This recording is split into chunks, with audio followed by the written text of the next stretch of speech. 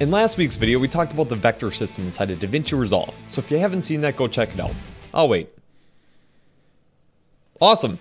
Welcome back. So today we're going to talk about importing SVG graphics, whether it be logos, characters, objects, whatever it might be. And the goal is to keep them in vector, so that way we can animate them without losing any quality. Plus, I have a trick that no one else is talking about that's going to save you a ton of time when importing SVGs. To import a SVG file, go to the top of your screen under Fusion, Import, and then select SVG. Once you find your SVG, simply click on it, hit open, and then Fusion is going to ask what resolution we want to import it as, which seems kind of contradictory because vector doesn't have a resolution, so why do we need to set one? But like we talked about in the last video, eventually vector has to be converted to pixels, so that way we can view it on our screen. And that's what this is for, just to select that final resolution that it's going to be outputted as. So if I just hit OK, it's going to import it as a group node. And if I view this off my left viewer, you can see it's going to work perfect. Inside the inspector, we have controls for the background color, as well as under the image tab, we can set the resolution of the graphic. If we double click on the group node, it's going to expand it and reveal it's made up of polygons, backgrounds, and merge nodes. And it's not really that optimized, because all of this can be done in just these three nodes. If I just view those, we have the same output as viewing this final merge node here. Fusion just adds all those to set the canvas size, allow you to change the background right away. So if we just right click on the group, we can do ungroup, and then I'm just going to delete everything here that we do not need. So now we just have the two polygon nodes going into this background node to set the color. Now, this isn't really the system that we want to be working in. Like we talked about in the last video, polygon nodes will convert back into pixels as soon as they leave the node. So if I'm inside of this polygon node and I change the size and scale it up, all of that's going to be in vector. We're not going to lose any quality. But if I were to add a transform node right after these nodes, or even after the background node, and then scale it up, you'll notice that we start to get the jagged edges because we can start to see the pixels. Recently, Blackmagic Design introduced the S Polygon node, which works inside of the shape system so you can create vector objects. Now, the issue that we run into is converting this polygon node into the S Polygon node. The most common way to do it right now is add in an S Polygon node, view it off in the second viewer, come back into the polygon node, select all the points, right click on them, come down to polyline, and then hit the copy button. Then go over into the S Polygon node, right click somewhere, come down to polyline, and then do paste. And nothing happens because it pastes it all the way off to the side for some reason. So you have to select all this, you'll have to move it back, and then I'll have to perfectly align that with the W when I bring it over because all the position values are messed up. And if you have a really big graphic, that takes a ton of time. And since the resolutions don't match, the T is actually being stretched a little bit. So then you would have to come after the S Polygon node, add an S transform, and then squish it down so it's the right aspect. The method that I found still has its flaws, but it eliminates the most time-consuming part of that, of copying, pasting, realigning, and all that stuff. To understand how it works, we need to understand how Fusion stores node data.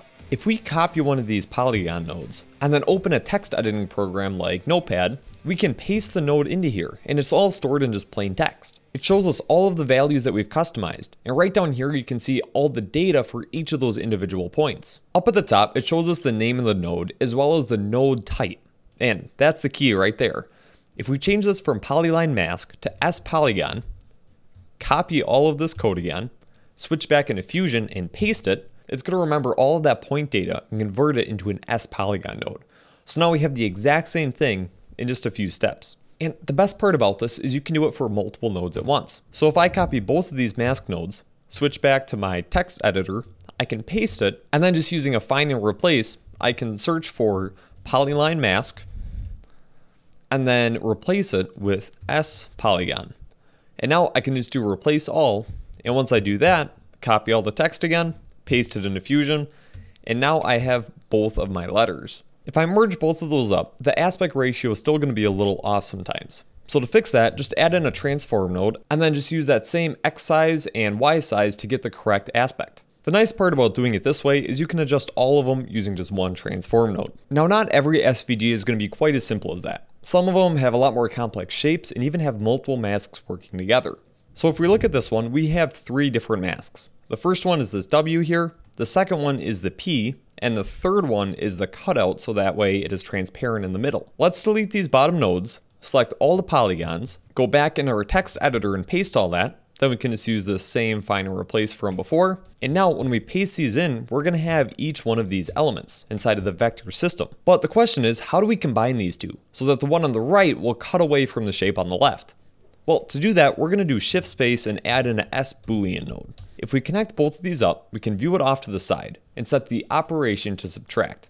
And now it's gonna combine those together and create this. Sometimes you'll follow those same steps and nothing's gonna happen. And that's just because the inputs are backwards. So if you select the node and do Control T in your keyboard, it'll flip those around so that they're correct. We can now merge these up together, and now we have the exact same logo, but in the SVG system. A lot of times you'll have to come into each of these and grab the color from the original logo as well. So you can change the color in the node itself, or in something like the S Boolean node, it also has a style control. Or if you want, after the S merge, do shift space and type change style. And using this one node, you can change the color of all of them. And once we're done with it, do shift space, type S render, and now this node is going to convert it back into pixels so we can use it with the rest of the nodes inside of Fusion. And another really cool thing about importing SVG graphics into this system is the new extrude node. If we add that in, we can take the output of this merge node and plug it into the extrude node. And if I view this off on the right, we now have the logo in 3D. And just using one slider, we can make an extruded version of it. Just like that. I have a fun upcoming step-by-step tutorial about how to create some graphics like this, so make sure to stay subscribed for that. And I'm not going to pretend like this system is perfect. Far from it actually. We need a way to import to the shape system without having to do all those extra steps. Like I said in the last video, this seems like a pretty easy feature to implement, so I really hope they do it before Davinci Resolve 19. I'll see you guys in the next one.